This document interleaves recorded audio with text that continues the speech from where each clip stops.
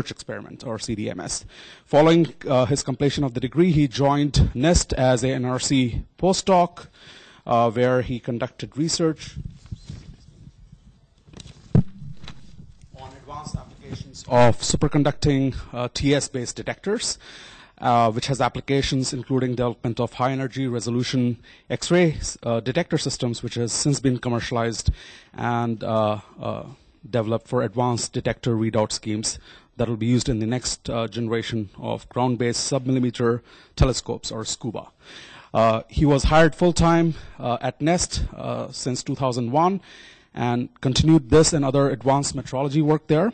He's been involved both at Stanford and NIST with the first demonstration of TES sensors to directly detect optical photons, and demonstrated the first use of TES optical photon sensors for astronomical observations, and the first use of TES detectors for photon number resolving detectors, detection in weak pulses of light at telecommunication optical wavelengths. Recently, he has participated in development of superconducting qubit-based large area Josephson junctions. Dr. Sae Woo Nam received 2002 Picasso Award for his work on advanced photodetectors and contributions to the field of primary thermometry using Johnson noise. So with that introduction, I would like to invite Dr. Nam to the podium, and he'll be talking to us about single photon detection using superconductors, progress to promise. All right. Thanks, Amit. Well, thanks for the invitation to come down. I'm really actually happy to have the opportunity to speak with in front of a younger audience than normal, students, because I view this as a recruiting trip, so to speak, and try to convince you maybe when you're done to think about coming up to Colorado and doing a postdoc if you're interested at NIST. Certainly it's good to be here because there's a lot of interesting optics work that, I wouldn't normally get to see the details of if I were to just stay at NIST in Boulder. Anyway, so what I'm going to talk to you today about is a little bit different than what Amit talked about in my bio. If you actually, I don't know what, I've never Googled myself, but I suspect if you Googled my name, you might see a lot of work on something known as a transition edge sensor. And it's a different kind of superconducting detector than what I'll talk about today. Today I'm going to talk to you about some work that's really taken off in the last 5 years or so based on nanowire superconducting single-photon detectors, and I'll kind of tell you where it started from, what we've done recently, and where I think there's some interesting things that could happen in the future. And this is just an example. So what's fantastic about working at NIST, if you're a device person, if you really like getting in the lab and making stuff, is we actually have a Class 100 clean room that's kind of dedicated to superconducting electronics. And so this is a 75 millimeter wafer blown up into a huge size on this screen, and each one of these lollipop-shaped devices is actually a photodetector chip that we fabricate in our clean room. And at the center of that disk is a really very sensitive single photon detector. And hopefully later in the talk you'll see why it's made in this funny shape. All right, so I've amazingly gotten quite old, and there are a lot of people that actually work with me or work for me technically at NIST. I have a lot of postdocs and guest researchers and other NIST staff member whose work you'll see here. A lot of people go on and do other better things now after they leave our project. And then a lot of the work is done in very close collaboration with folks from the Jet Propulsion Laboratory. One of my former postdocs, Francesco Marsili, is really a smart guy, and we continue to work together. So although today I'm going to talk to you about single photon detectors, actually my group is known as the Faint Photonics Group, and I work closely with Rich Mirren, who's the group leader in quantum nanophotonics. And together we've kind of merged our groups, and we really are trying to really understand how measurements at the few photon or faint photon levels can be applied into maybe potentially real-world applications. So we have a lot of research areas, not only in detection, but also creating interesting single photon sources or maybe exotic quantum states of light, as well as then using those states of light and the detectors to do some interesting measurement. We have collaborators around the world, all over the place, and we get a lot of funding from DARPA and the intelligence community to develop these detectors. And I think you'll see that they are extremely sensitive, and so there's a lot of interest if you want to see every photon to use our detectors. All right, so here's a brief outline of what I'm going to try to talk about. We have a small enough group here that if you feel like, or you're brave enough, feel free to interrupt me, and I'll answer your question right away if you have a question, because I don't want to lose anyone if I can in terms of following the kind of work we're doing. So I'll start with why is NIST interested at let's say, faint photonics. I'll kind of describe where things were with these nanowire detectors and some interesting demonstrations that we did. I'll highlight some of our more recent developments, and then I'll talk about some future directions that things could move towards. All right, so really, NIST, the National Institute of Standards and Technology, really is about really advancing measurement science and technology for the benefit of society. And if you really want to measure everything as precisely as you can, you're going to want to measure down to the individual quanta. So there are a lot of programs, or there's a variety of programs at NIST trying to measure different single quanta. So one of the most obvious things you can think about is counting single electrons, and maybe if you count the single electrons at a fast enough rate, that could lead to a current standard, like a standard for the amp. Single flux quanta, I don't know how many of you know, but the magnetic field is quantized in something known as a flux quanta, and actually the rate at which flux quanta flows, that's d phi dt, is actually voltage, and actually in the world today, we realize the SI, the system of units voltage, by counting flux quanta at a particular rate. There's a lot of work on single atoms and single ions. Dave Wineland recently won the Nobel Prize. He's at NIST in Boulder, looking at single trapped ions. And then my group and several other groups at NIST are interested at single photons. And really, we're interested in single photons because it's the fundamental unit of measure for light. You can't break down light any further than that. And we want to understand whether we can make, in some sense, a toolbox where we can not only generate these, single photons, hopefully even on demand, manipulate them, and then measure them. And if we can do all those things, we think there's some really interesting things you can do in terms of quantum information science and technology, metrology, and even maybe 10, 15 years from now, think about redefining the way optical power metrology is done. So instead of, hopefully I'll get to it at the end, but instead of doing more conventional radiometry to measure optical power, actually just count all the photons in the light field, and that would tell you how much power is flowing in the light field. All right, so my talk really today is really focused around single photon detectors, and one of the things to remember about single photon detectors is that they come in all kinds of varieties. And when you're thinking about using a single photon detector or an application with a single photon detector, there's some really important metrics, and I've just listed a few here that are important to consider. One is, what wavelength are you interested in looking or measuring? If you're putting a system together, maybe a communication system, you're going to want to understand what the detection efficiency is, like how much light do I actually need to have before I'll start to see a signal? Am I going to see 10% of my photons, 90% of my photons? It's useful to know that quantity. If you're doing an experiment and you can only see 1% of your photons, it's going to take you a long time to finish your experiment because you're missing 99 of them out of 100.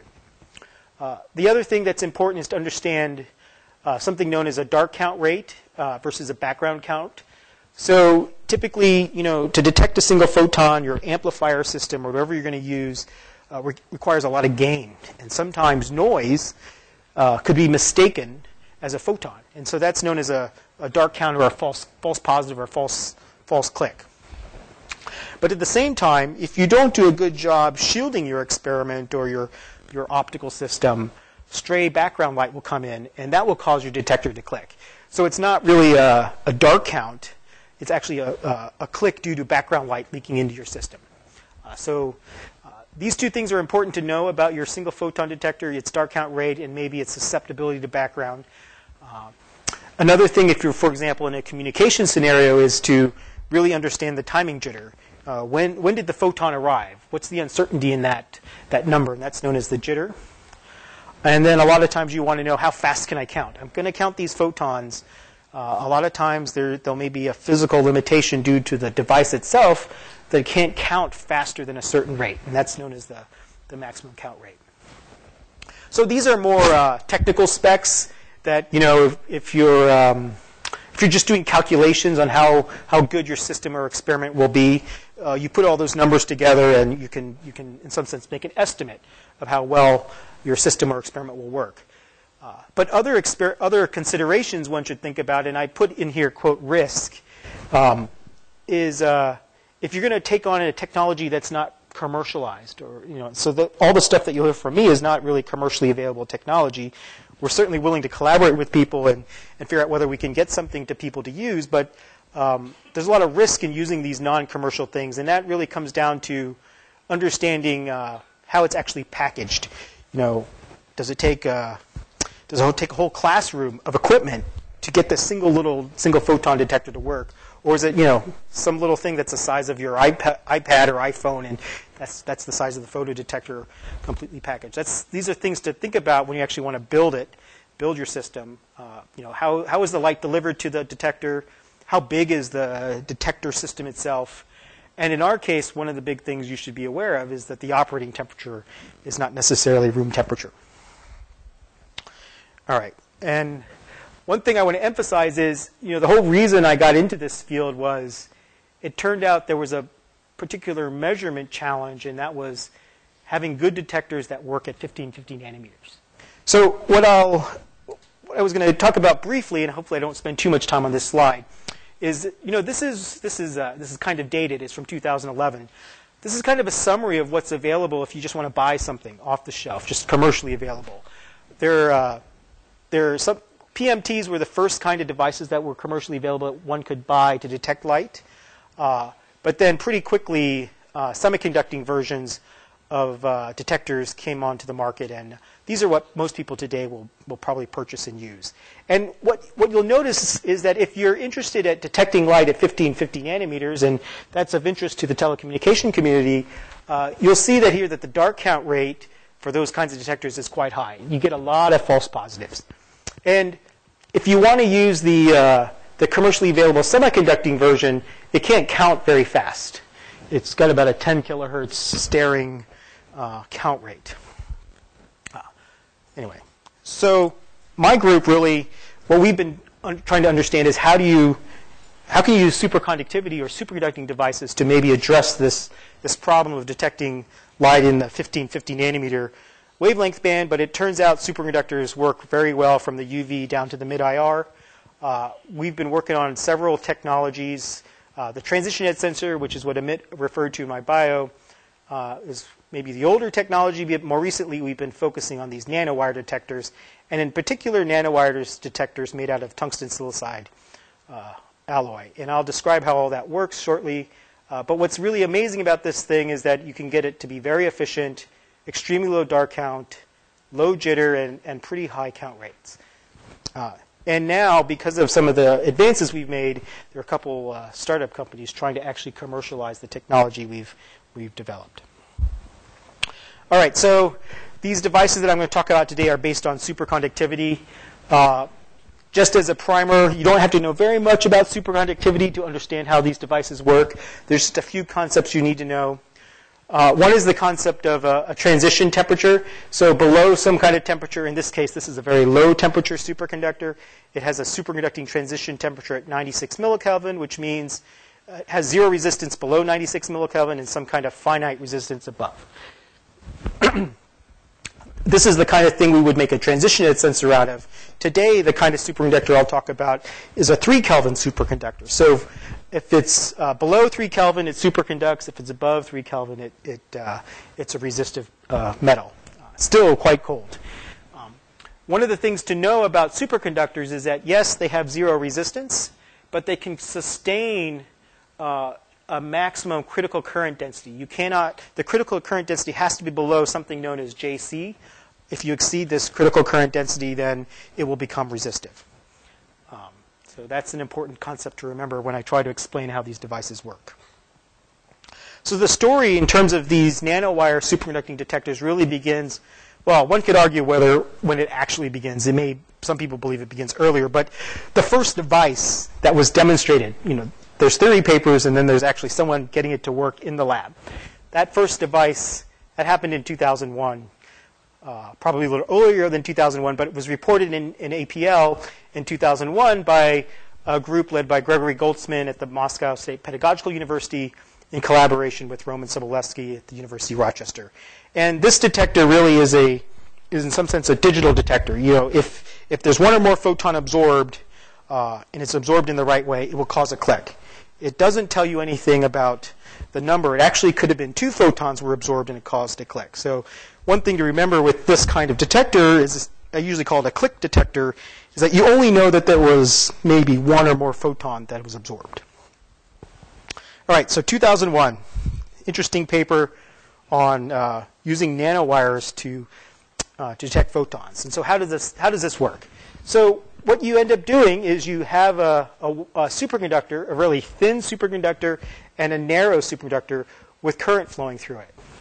And when a photon comes in, it creates a hot spot where it suppresses the superconductivity. So here, this is in some sense the readout circuit. I've drawn the superconductor here as this inductor. It turns out superconductors of the type used in nanowire detectors have this very large inductance, or it's known as kinetic inductance. So I've drawn this detector here as a large inductor. And most of the current with the current bias is flowing through the superconductor because there's no resistance, versus, let's say, the load resistance of your amplifier that's going to be used to read out the signal. So, okay, the photon comes in, creates a hot spot, suppressing the superconductivity. And what then happens is, because you've suppressed the superconductivity, you've exceeded the critical current density that's allowed to flow, and you create this normal region. And so so the current that's flowing through it goes down significantly, and more of the current that was provided by this current bias goes into your resistive load or your amplifier that's going to read out the signal. So a normal domain is created, and it expands.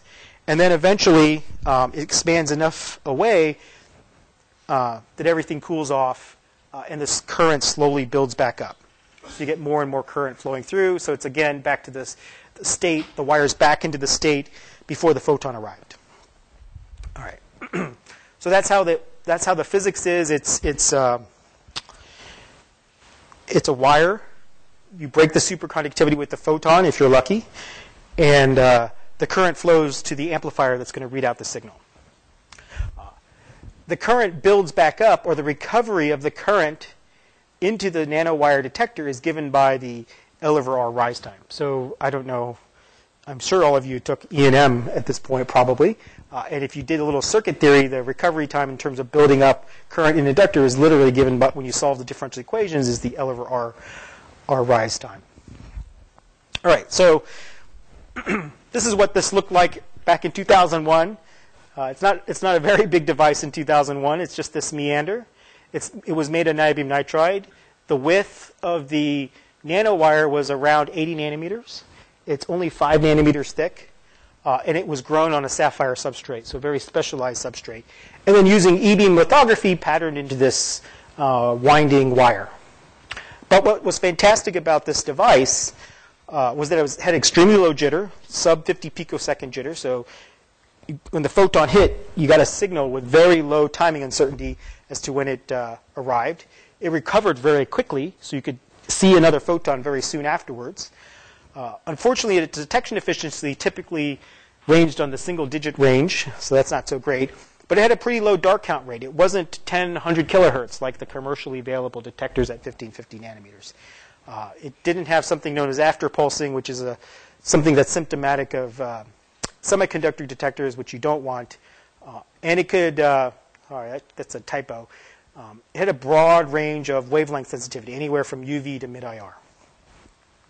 So one of the things, when this came out, people really liked all these performance metrics, but people really didn't know how to take this technology that was developed by people in Moscow and Rochester and turn it into a system where if you're an optical scientist or a photonics person, you could just turn a button and get it to work for you. And so in 2003, DARPA gave us some funds to really package this kind of detector with a mechanical cryocooler, so that literally, so this is this little instrument here cools down to around 2 Kelvin, and you can then package this cryocooler. This cools to 2 Kelvin, and this is the compressor. So this is basically like your refrigerator at home, except instead of using Freon or neon or whatever the refrigerant is in our home refrigerators, it uses helium gas. And with that same kind of cooling cycle, compression and expansion cooling cycle,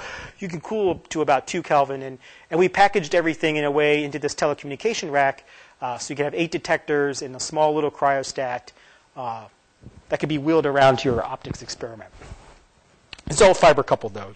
That's one thing you can't really see very well here.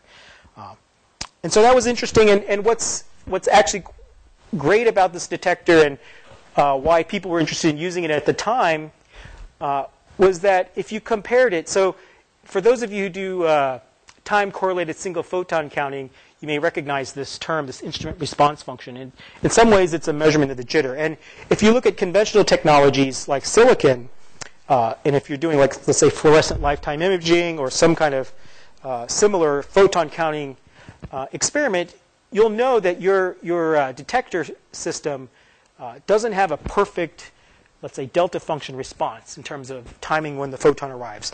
It has, well, if you're lucky, it's Gaussian, but in fact, in reality, in all these semiconductor devices, the jitter is not Gaussian.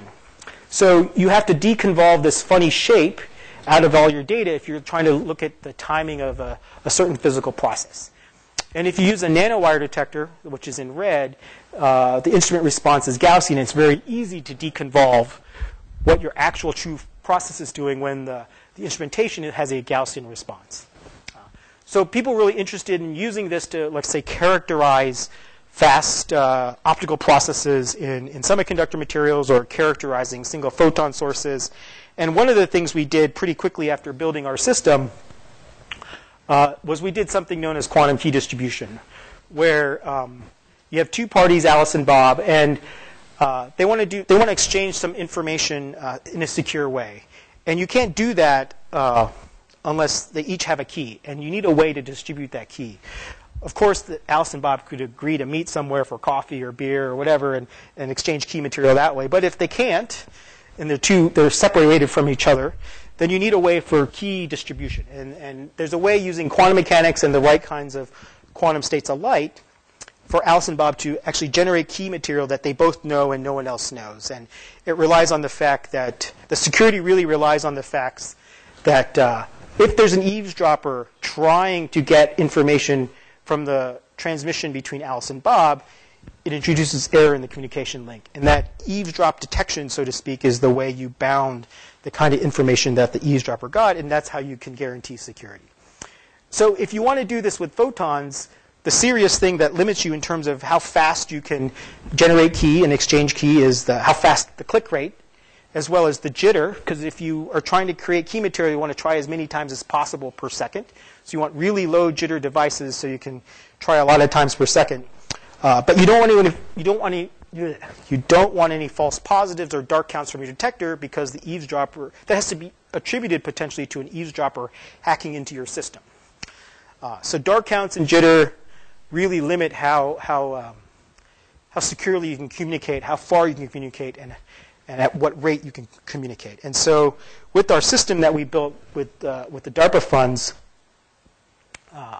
we did an experiment. These things, I don't really want to go into the details of this experiment, but the key thing here is that we did this key generation at 10 gigahertz. This was, this is the kind of standard telecommunication clock rate you'll see in terms of a conventional telecommunication system. It might be running at 10 gigahertz. Certainly in 2007 that was the case. Now maybe it's 160, maybe it's 100, maybe it's 40 gigabits. But at the time, 10 gigabits was pretty standard, and no other technology at the time, single photon, and no other technology since really can count at this high rate in this kind of high clock rate system. And we set a lot of distance records in terms of how far we could communicate, secure key distribution, and things like that. So that was a pretty big paper that raised a lot of eyebrows in terms of people understanding that even though these detectors maybe had 1 or 2% detection efficiency, the timing jitter and the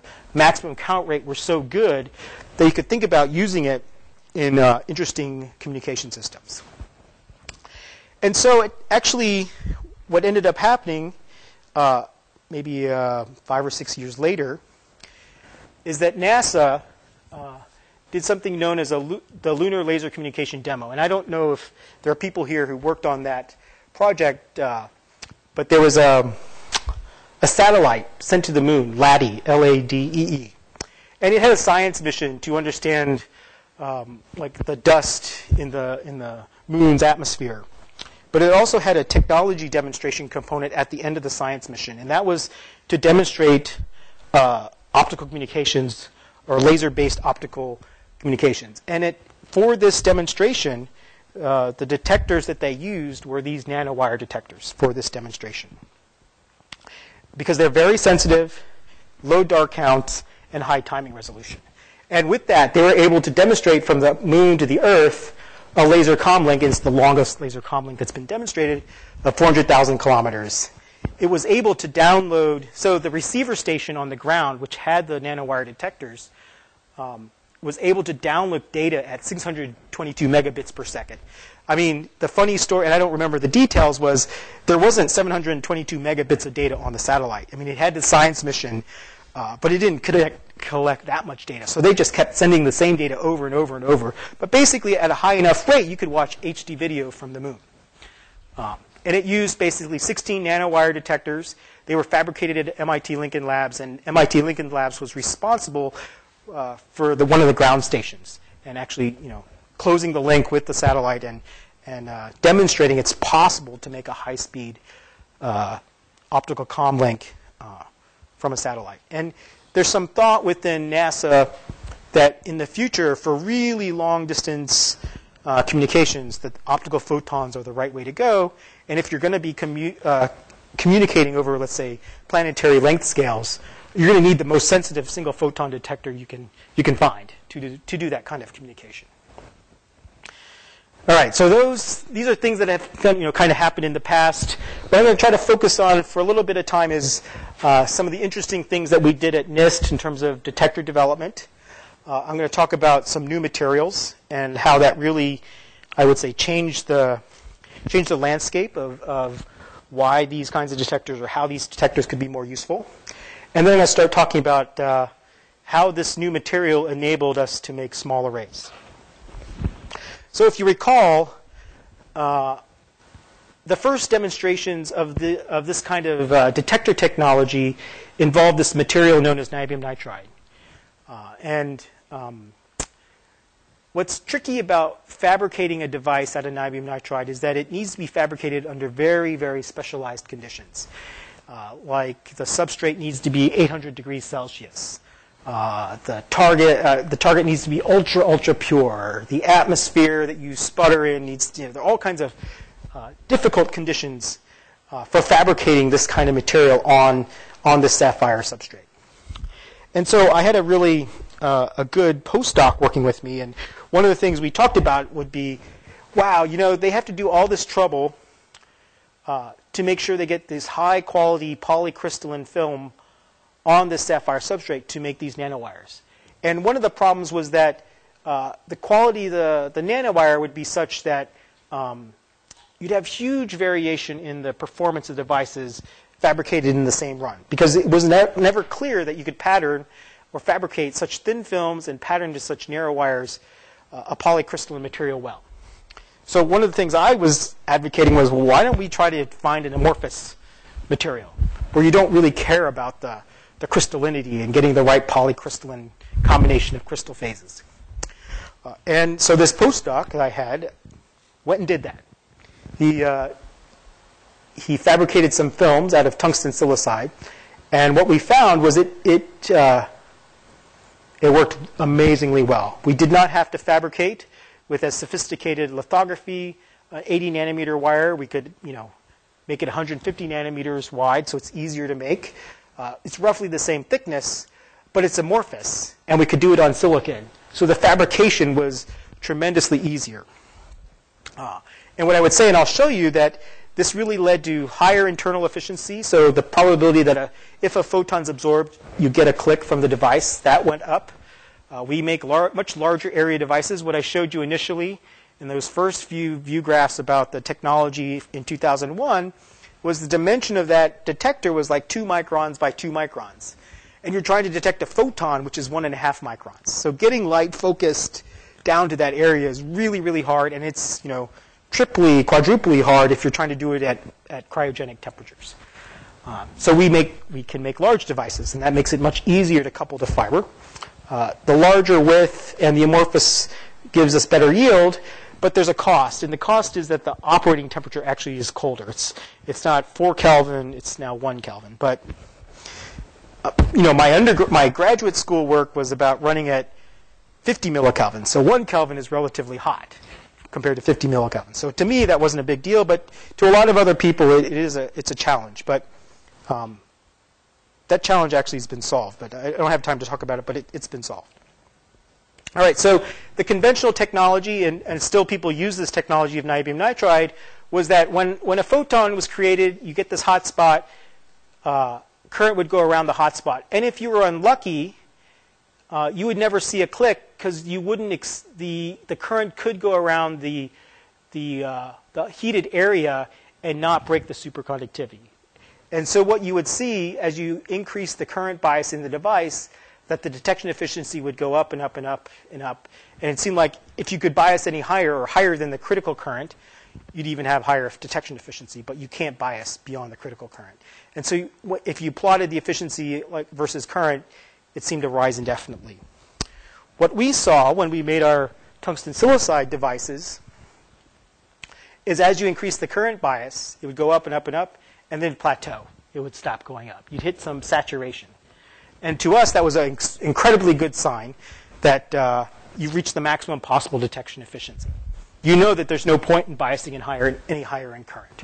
And we did that for a bunch of different temperatures. And the coldest temperature we tested at was 170 millikelvin. The warmest we did in this paper was 1.6. And you still have a plateau where you can bias and still have saturated internal detection efficiency.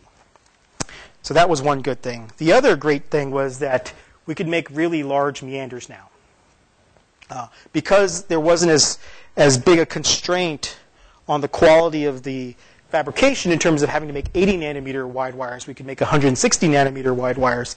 We could make a meander that was really big and actually then make a meander that filled, let's say, the mode field diameter of an optical beam leaving from an optical fiber. So then we could capture, let's say, all the light. So that was another great thing.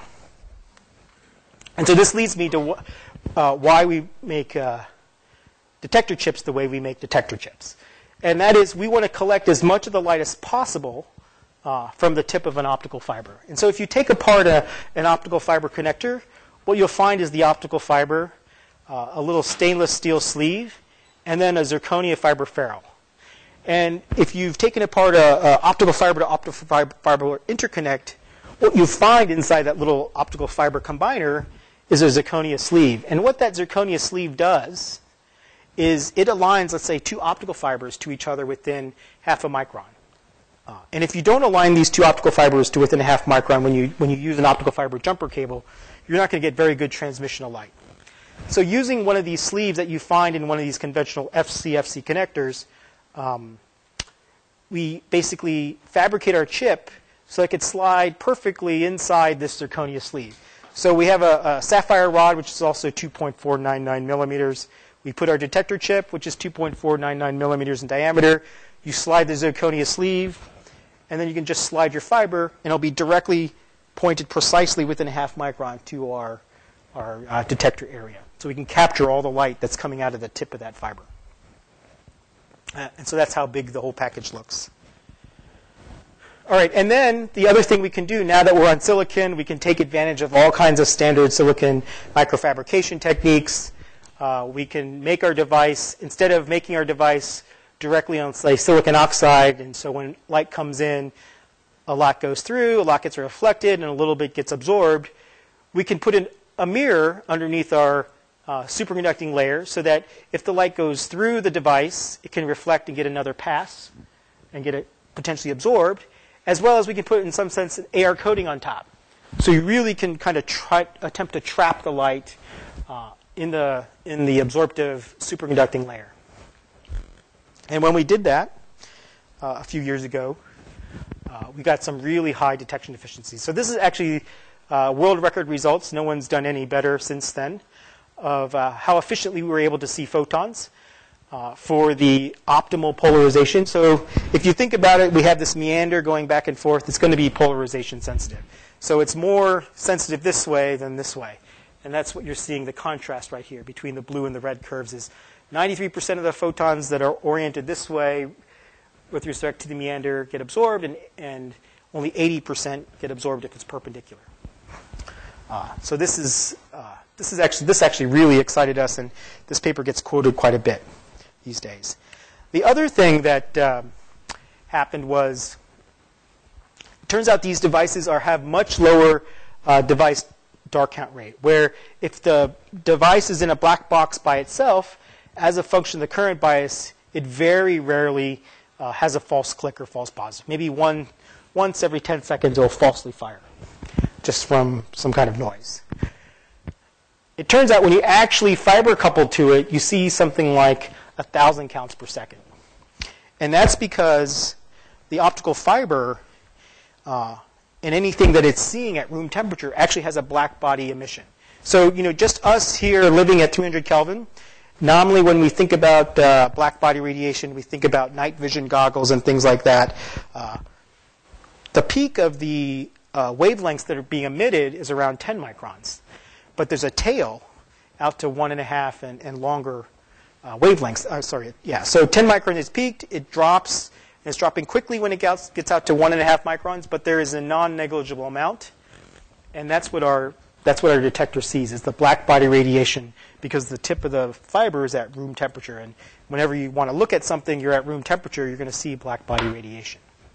So this is the background, in some sense, count rate limit. So, that amazing kind of detector performance actually enables some interesting experiments. And in the last couple months, we reported an experiment doing quantum teleportation. And it was a lot of social media stuff going on. Fortunately at NIST, we actually have someone who does makes these nice little JPEGs or graphics to explain our experiment in this teleportation. And somehow it caught the eye of a lot of people, including George Takei, and he tweeted about our experiment. So we got some interesting social media reaction, and everyone at NIST is quite excited about that happening. But it was all enabled by our good detectors. So I kind of want to stop talking about the single pixel readout and single pixel detector and talk about how, great single pixels, what would be fascinating and I think an interesting next step is, can you make arrays? And actually what I should say is I didn't actually think about arrays until I actually was talking with Professor Neifeld when he was in Washington, D.C. for a while. And he actually called me kind of out of the blue and wanted to talk to me about making a detector array for one of the programs he was running. And I went away for a week, thought about what he wanted, and I invented this new scheme, or what you'll see is this new way of reading out arrays of nanowire detectors to try to solve some of the problems that he was interested in. So to talk about arrays, let's just revisit how a single pixel readout works. So nominally what you have is some kind of current bias. You're biasing the superconductor or the superconducting pixel with some amount of current below the critical current. So it's superconducting. So all the current is flowing through this meander. And then when a photon is absorbed somewhere in the device, it breaks the superconductivity, and the current that was flowing through the device gets diverted. And we capacitively divert that current to an amplifier with a 50 ohm input impedance. So the current that was going through the device gets diverted to this amplifier. And that's the signal that you see from the single photon detector. And the nice thing about this, which I didn't mention before and I'll try to mention now, is that this is really just an amplifier that you can find in your cell phone. You can go on to an electronics supply place, and it costs maybe 25 cents, 50 cents. It's really cheap. So this is a really simple circuit to bias this detector, and the electronics to read it out it's more expensive to pay for the shipping of the amplifier than it is for the amplifier itself. So this is how a single pixel readout works. And so what you can think about is trying to put a bunch of these in parallel. So here are a bunch of nanowire detectors that I've drawn schematically in parallel, and currents flowing through all of them simultaneously. If I have good fabrication techniques, these will not only be pretty identical, and if one of the pixels absorbs a photon and its superconductivity is broken, if I engineer things well, I can get most of the current to go to the amplifier and the input impedance of that amplifier, and maybe a little current leaks to the other pixels themselves, these other pixels. And one could be even a little more clever and say, well, I really want to reduce this leakage current that leaks to these other pixels. I introduce an inductor into each of these arms, each of these single pixel readouts, so to speak, arms, and it'll reduce the size of that leakage current, so more of this initial current will go to the amplifier. So this is one way to try to reduce the wire count. So now I've got one wire reading out, let's say, 5 detectors. All right? So then you can take this a step, well, all right, so let's take a step back. Oh, do I have this out of order? Ah, all right, I have it out of order. Okay, so now let's do something a little bit tricky. And what we're going to do is not only have all these signals, that are going to flow. I shouldn't have stolen this for my postdoc. Should have kept mine. What I'm going to do is I'm going to do the same trick right here that I'm doing up here. I'm going to have this in some sense is a row amplifier, and I'm going to have another row, but I'll connect them by the column. I'll have a column common ground. Okay, and sorry, this is kind of complicated. It gets very complicated very quickly. But the end result is if that detector gets a click, sees a photon, you break the superconductivity, the current flows towards that amplifier instead, and there was current flowing through the ground, so to speak, and now it's gone, so you see a dip in the current flow. So you get a signal in the row, a positive, in some sense, I'm sorry, I've been transposed. You get a positive click now in the column here, and then a negative click in the row. And so you have to look for coincidences for signals in the column versus rows, and you can figure out what pixel detected a photon. And so now we can do n squared pixels read out with 2n readout lines. And each one of these circles represents a detector in series with an inductor. All right, so one of the things that's really great about this is that if you think back and about where the state of the art was using niobium nitride, I drew this count rate versus critical current or bias current curve. It never plateaued. So if you were going to try to do this multiplexing scheme, when there would be leakage current, a little bit of current that leaked over from a neighboring pixel would cause the current that did not see a photon to fire, and that's bad. So you'd have to back off on the bias so it could accommodate a little bit of leakage current. And that just reduced your detection efficiency. The beautiful thing is that with this plateau where the bias and the efficiency is, they're independent, it's flat, you get high efficiency independent of bias current, you can back off on the bias of a pixel, accommodate that little bit of leakage, and have this multiplexing scheme. So this plateau, this new material, really enabled this new kind of way of doing a multiplexed readout. And so this is a picture, an optical picture of the first time we tried to do this. Varun, who's the postdoc who made this, this is actually right there is the nanowire detector for them, a 2x2 array. And these are big inductors and resistors just to be sure that the multiplexing and the shunting of current worked correctly. And one of the things that happens these days is cell phones are actually an amazing tool, and now we're using them to record what's going on in the lab. Unfortunately, it doesn't go into the notebook, but at least there's some record. Whoops. Oh, where's the video? Oh, I'm really sad. The video, here we go. And so here you can see the signals from the row and column. And if you're kind of lucky, you can kind of make out Varun. Here's his hand. There's the camera, his phone taking the video. But this is the 2x2 pixel working on the oscilloscope. Okay, so one of the things we did pretty quickly, and with the support of Mark here, was expand to 8x8. And I'm going to show you some experiments we did here with the 8x8 detector array. If I blow up the 8x8 array, it's actually the pixels around 30 by 30. A large area of the pixel is taken up by this series inductor to reduce the leakage current, but it's around a 25% fill factor. 30 by 30 is the pixel itself, photosensitive pixel, and then the rest of it's filled with the resistor and a series inductor. This is the kind of system we have at NIST to actually cool this thing down. This is way bigger than one actually needs, but okay, we had it around. This is all the bias electronics. You literally just set the voltage on the arrays, and it just works. And there's a little Raspberry Pi somewhere controlling the temperature of this thing. This is all the readout electronics that is recording the time of arrival, and that does the coincidences to figure out which pixel fired. Inside, we actually did a free space coupled array. So inside, in the cold area, we actually have some lenses. The array chip is sitting right here. There's a lens here. This is the standard Thor Labs cage mounting system. Turns out you can cool it off and it works fine, cold. This is kind of an optical schematic of what it looks like. So our refrigerator gets it down to 840 millikelvin. You just basically turn it on, hit a few buttons, and you can get to this temperature. We had to work really hard and think carefully about filtering the black body radiation, because now we're no longer using fiber.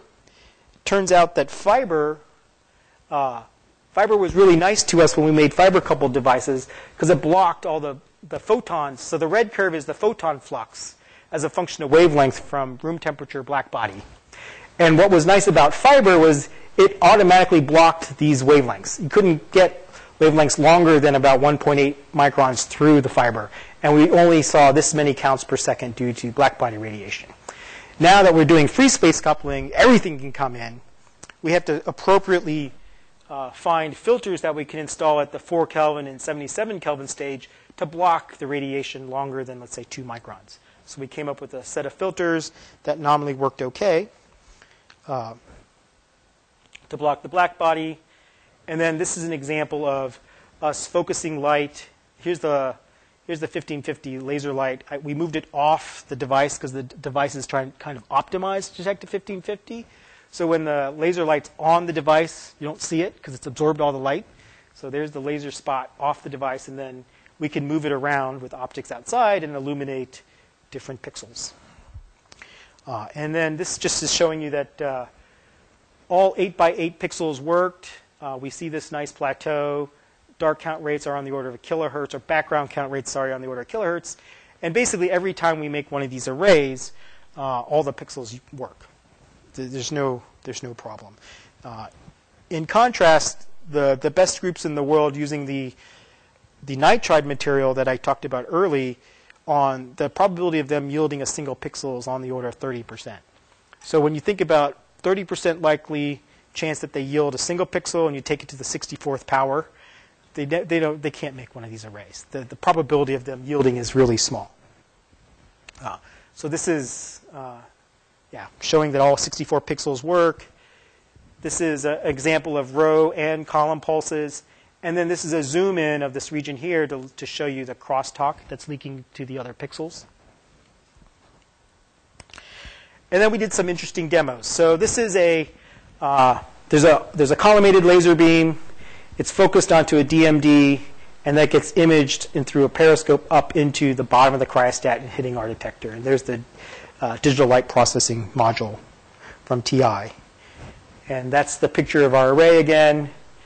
And then in real time, with all that electronics that was hanging off there, we could basically scroll, in some sense, a banner message across the DMD and actually image it with our single-photon detectors in real time.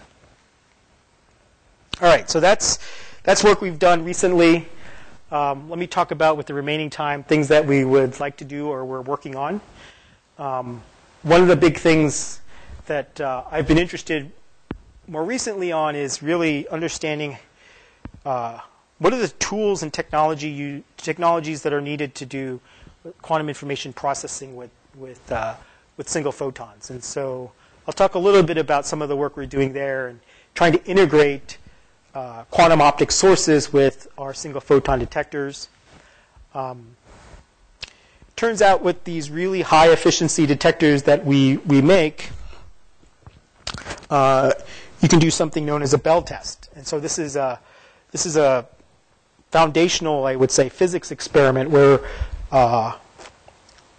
we're going to potentially rule out. And there was actually an article in the New York Times that made the New York Times of an experiment that was done in Delft using nitrogen vacancy centers, showing they did a Bell test and showing that local realism couldn't explain the world. And we're about to try to verify that with our superconducting nanowire detectors. That quantum mechanics does explain the world we see, and there isn't these funny loopholes or local realistic hidden variable theories that can explain the world. And that really relies on a notion in quantum mechanics known as entanglement. And we have this project with other people within NIST to try to use entanglement to make certifiable random numbers. Recently, I think the director of the CIA had his email hacked. Right? It's cybersecurity and password things. That is just, it's a major headache.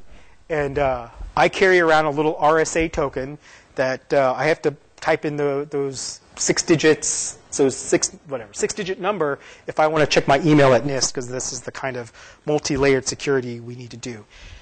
It turns out that it might be possible to totally revamp the IT security and password system if different places around the world had certified random numbers. We might be able to do our whole cryptography system different and very securely with if we had trusted sources of random numbers. And we're trying to figure out whether that's possible using quantum resources.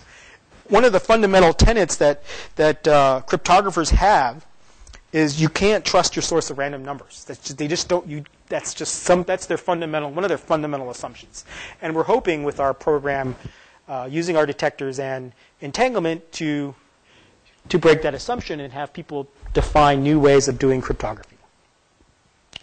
We've also been working on a quantum Enigma machine, so a quantum version of the Enigma machine using our multi-pixel array, as well as trying to image in the near IR.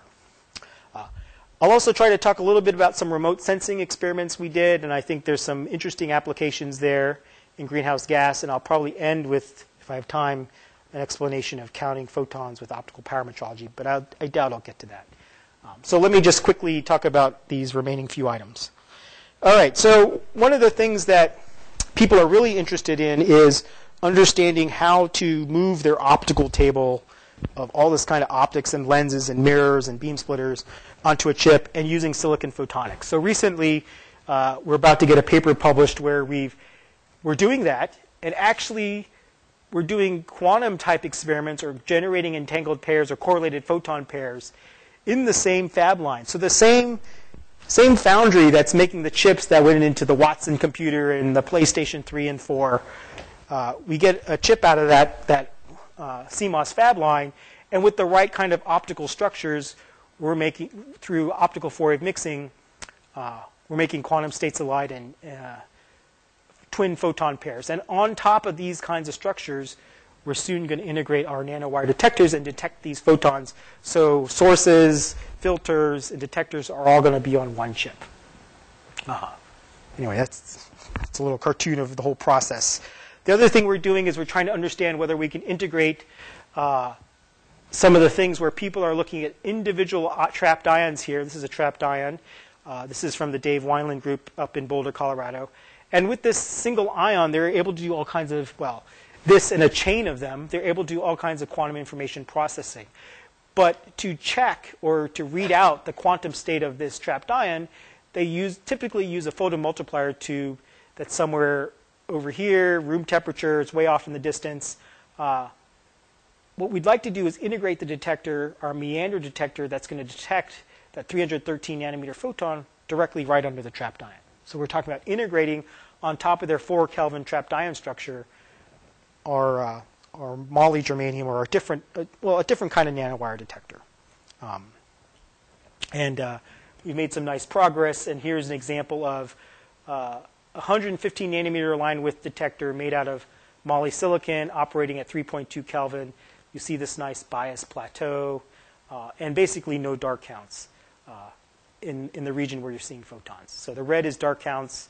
Right at the critical current, you get an upshoot in dark counts, but practically there are no dark counts in this device. I guess I do have imaging in here. So one thing that we have done recently and we want to do is figure out how to expand the imaging capability of our single pixel as well as our 8x8 array. And like people here, we've been looking at compressive imaging or compressive sensing, where you have an object, you go onto that digital micromirror array, couple it to an array, or actually in this case a single pixel, and reconstruct the image of what you're trying to do. So in fact, instead of using a basketball or imaging a basketball, we imaged a light bulb. This is the light bulb we imaged.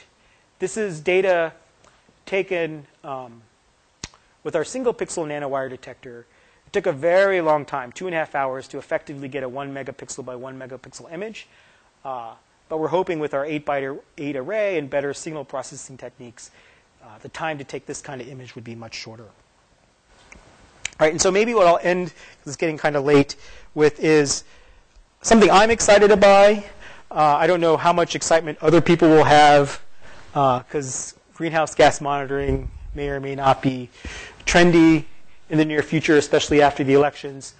But it's to try to look at greenhouse gas and see if there's any kind of funny emissions occurring somewhere that are unwanted, whether it's carbon dioxide or methane. And so one of the interesting things one can think about is doing dial at 1.6 microns or so to look for carbon dioxide. I don't know how many of you are familiar with this, but the basic technique of dial is to use LiDAR. And what you do is you shoot light out, and you look at the back reflection, and you shoot on resonance of, let's say, an absorption line of CO2, and then slightly off. And so what you'll see is the amount of flux that you get back changes depending on how much CO2 was there in your path that the laser beam was in. And it's kind of like OTDR measurements in optical fiber, where you're trying to find, let's say, the broken fiber splice in your optical fiber. It's a back reflection type measurement done on resonance and off resonance of whatever gas species you're looking at. So if you're on the resonance of the gas species, not much light gets back because it's getting absorbed. If you're off resonance, a lot comes back. So that ratio to on and off resonance lets you identify whether that gas is there. All right, so we didn't do dial because we didn't have time to set up something that complicated. But what we did with people in Boulder was set up a laser where the color that was emitted by the laser varied from pulse to pulse. So and then it cycled through these colors and then went back and started again. So basically, when the photon gets so then what we're going to do is we're going to send that, let's say, comb of light to something far away. And in this case, we shot it off the mountains out the back windows of NIST. It reflects off the mountains and comes back to the detector. And what we can then do is probe the absorption in the column of light, actually the column of light that's in these two black lines. And if this color is not absorbed, you'll get a very strong signal initially. If this one's absorbed, you'll see less, and then So as a function of time and repetition, you can integrate. You can get an absorption curve for these different colors. All right, so that's what this is. This is a comparison of what conventional technology does today. So a $100,000 photomultiplier tube. This is what they use now. This is looking at the methane doublet absorption, and what you see here is, as a function of color, you're getting a lot of signal. Then you hit the methane absorption. It dips, goes down, comes back up, dips down, and goes back up. So it's really hard actually to see that doublet in this raw data. right? And then you have to do sophisticated signal processing because you have to subtract this background. So your knowledge on that dip or your uncertainty on that dip actually isn't very good because you have a lot of background DC offset subtraction you have to do. So this is the raw data coming out of photomultiplier tube. Just swap in our detector, and you can more easily see there's this doubling in the methane absorption. So we're pretty excited by this. We're hoping people who want to do some atmospheric studies would be interested, and maybe we'll build a system to do something like that in the future. All right, so let me just end here. I think actually superconductivity offers devices that really have unmatched performance compared to semiconducting devices. I think our group and other groups around the world have really done some amazing work to improve the efficiency and actually scale up to arrays. I think there's now, because we can make arrays, a lot of interesting opportunities in communications and remote sensing. One of the things I want to emphasize is that people don't really know what the fundamental limits are in terms of these kinds of devices. That's just not known. Not enough research has gone into that. Packaging and cooling is still a risk, but that's active area of research we're trying to reduce. And one of the things that we're interested in is understanding, what kind of back-end signal processing can we start to integrate with our devices to really scale up to large area arrays. So let me just end with, if you're interested, you should definitely think about coming up to NIST in Boulder and doing a postdoc. Thank you.